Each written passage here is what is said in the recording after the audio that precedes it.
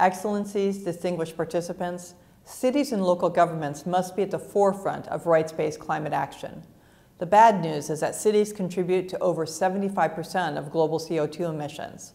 But the good news is that, given that fact, commitments by cities to tackle climate change can bring about a significant shift at the global level. So the pressure is on all of you. The words of an esteemed judge and ardent environmentalist from my country, William O. Douglas, should be our motto. We need to be bold and adventurous in our thinking in order to survive.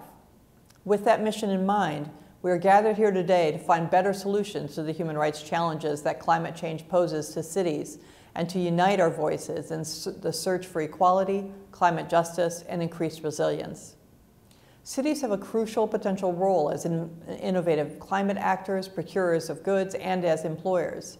Their actions have a significant impact on the lives of more than the 4 billion inhabitants that they include, and steps towards sustainable urban planning and procurement, as well as innovation and employment, can yield enormous results. Climate change is also a major driver of rural to urban movement. Such movement is an important adaptation strategy for people affected by climate change. But when there isn't adequate planning regarding this movement, we know it can give rise to tensions, place strains on social protection systems, and lead to precarious living situations and informal settlements. Cities have a critical role to play in ensuring the human rights protection of all migrants, including those affected by climate change.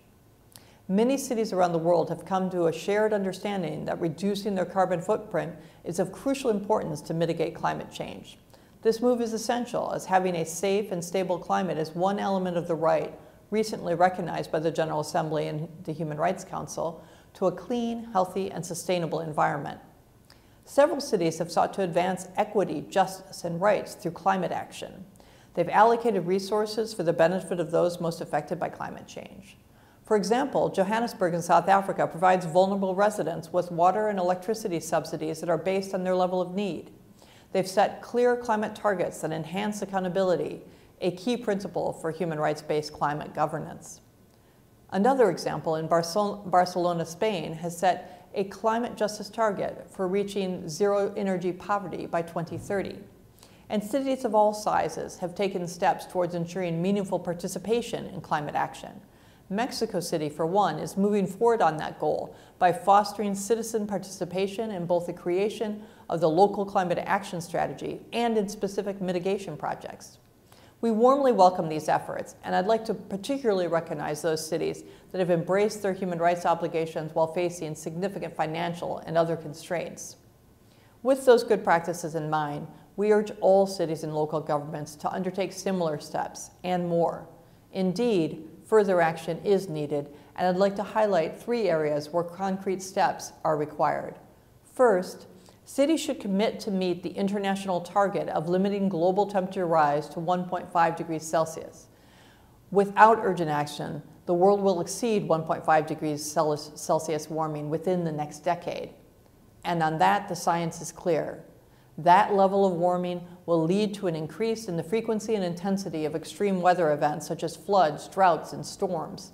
Such natural disasters can severely damage and destroy cities' basic services and infrastructure and cause major setbacks in terms of realizing human rights, including access to housing, livelihoods, and health.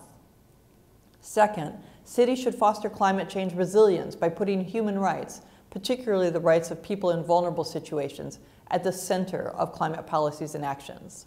We know that those most affected by climate change are often individuals, groups, and peoples in vulnerable situations, including women, children, older persons, indigenous peoples, minorities, migrants, rural workers, persons with disabilities, and the poor. Climate change mitigation, adaptation, and efforts to address loss and damage should take care to enhance equality and avoid discrimination. As a matter of right and of effectiveness, those most affected or likely to be affected should participate in a safe, meaningful, and effective way in relevant decisions and responses. Third, cities should work to increase international cooperation and solidarity among local governments, taking into consideration the disproportionate burden that some localities face. In times of multiple crises, especially the one caused by climate change, several local governments have shown significant support for those in need. A strong network of solidarity will help strengthen the resilience of localities and better combat climate change. Many local governments around the globe have increased cooperation among themselves, forming coalitions and networks that are magnifying efforts to address climate change through knowledge sharing, capacity building, and exchange. As a first step towards building more resilient communities and enhancing their power to act, local governments should join existing networks, take stock of ongoing efforts, discuss replicability and scalability of effective practices, and share lessons learned. Today's initiative of the World Human Rights Cities Forum to strengthen these networks and highlight the importance of embedding human rights in climate action is a very welcome step. The UN Human Rights Office stands ready to support local governments in their efforts to address the adverse impacts of climate change through a human rights-based approach. We look forward to strengthening our collaboration with you. Thank you.